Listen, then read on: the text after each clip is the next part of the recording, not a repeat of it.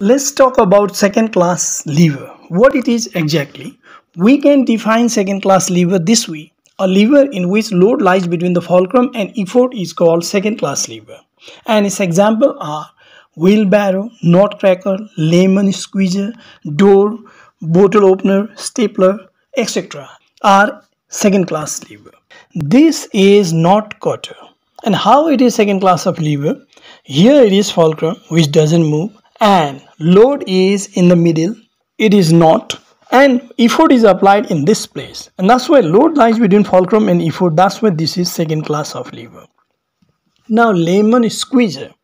Here lemon is placed in the middle and here we are applying effort, and this is the load. Lemon itself is load and this is fulcrum at which the lever doesn't move, and this is second class lever because load lies between fulcrum and effort. In the same way, wheelbarrow is another example of second class of lever.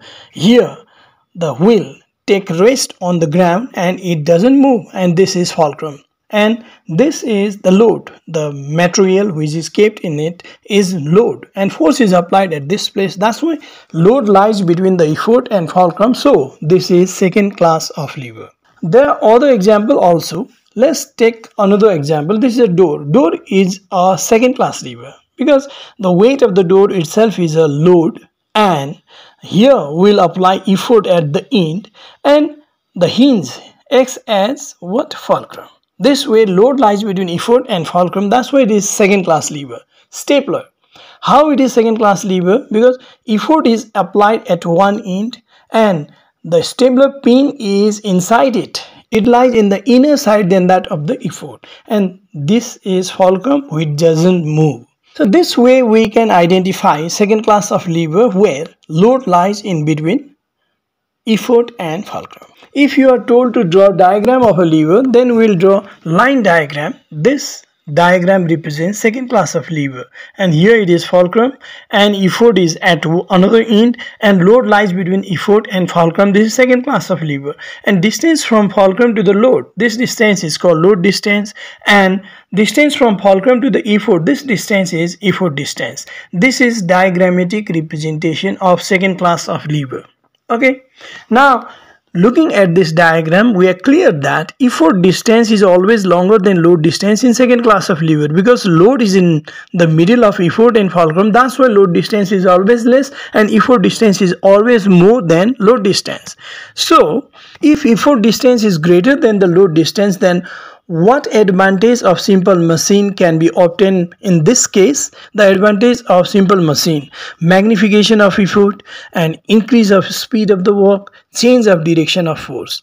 If a machine gives us at least one of these advantages, then we can say that that machine is simple machine. Effort magnifies in a simple machine only when effort distance is longer than the load distance. In the second class of lever, effort distance is always greater than the load distance. That's why it magnifies the effort. But it cannot increase the speed of the work. To increase the speed of the work, load distance should be longer than the effort distance. But here it is not, because in second class lever effort distance is longer than load distance. That's why the second advantage cannot be obtained from this second class of lever.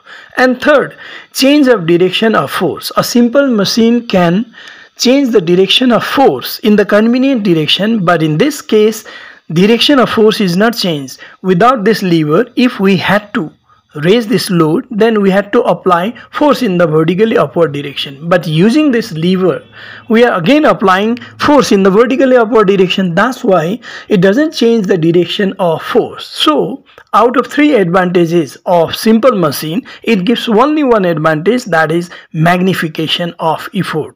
Okay, this is only one advantage of simple machine which we can get from second class lever. Now what about velocity ratio? We know that velocity ratio is the ratio of effort distance to the load distance. In second class lever, effort distance is longer than the load distance, so the value of numerator will be more than the denominator, so we'll get velocity ratio always greater than 1. These are important information about second class lever. Okay, we'll meet in another class.